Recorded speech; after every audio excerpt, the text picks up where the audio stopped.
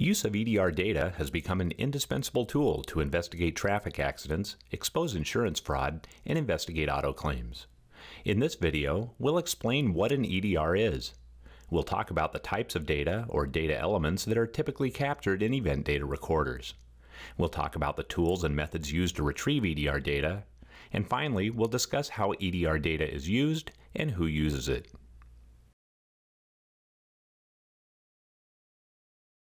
EDR stands for Event Data Recorder. EDRs are part of a vehicle's airbag computer that's installed in a vehicle during the assembly process. EDRs are sometimes referred to as the black box of an automobile. The airbag computer's main purpose is to tell the car exactly when to deploy an airbag when a crash occurs. To do that, the airbag computer needs to gather lots of information about what the vehicle is doing in real time. Things like vehicle speed, brake status, etc. Much of that information is recorded to the EDR when a crash occurs. EDRs do not constantly record data. An event, typically the result of a crash, must occur to trigger the EDR to record data.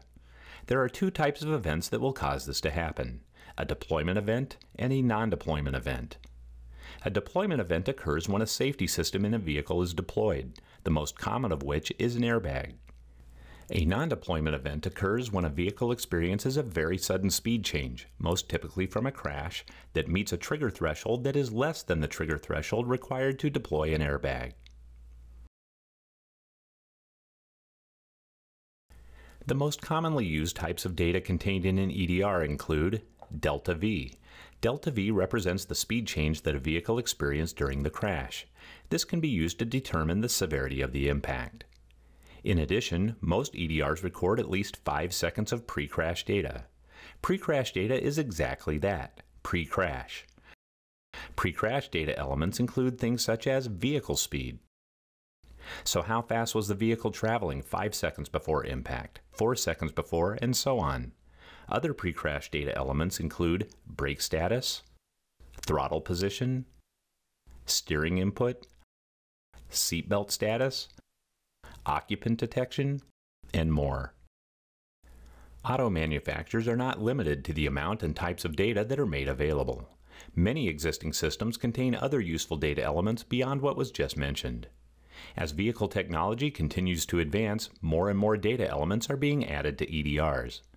Things such as video images, geolocation, and others, although not widely available today, may be integrated into future EDR systems.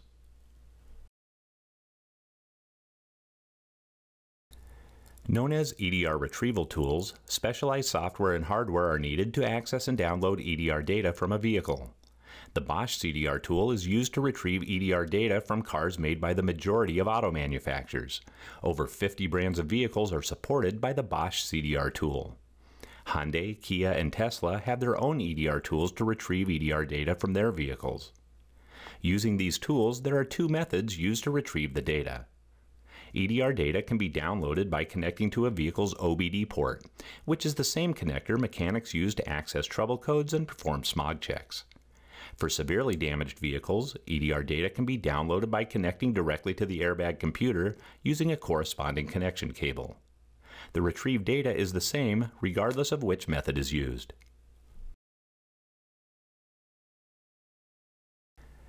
Law enforcement and private accident reconstructionists use EDR data as part of their accident investigations and reconstructions. Things such as vehicle speed, delta V, steering input, and brake status can be used with other accident investigation methodologies to paint an accurate picture of how a traffic collision occurred.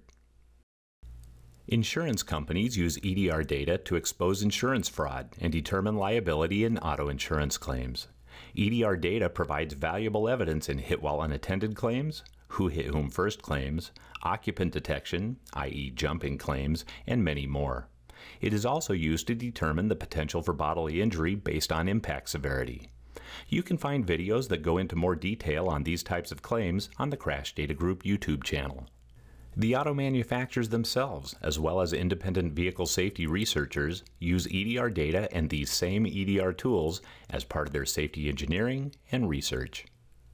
For more information on EDR retrieval tools and how using EDR data can benefit you and your organization, visit crashdatagroup.com or call us at 800-280-6200. 7940.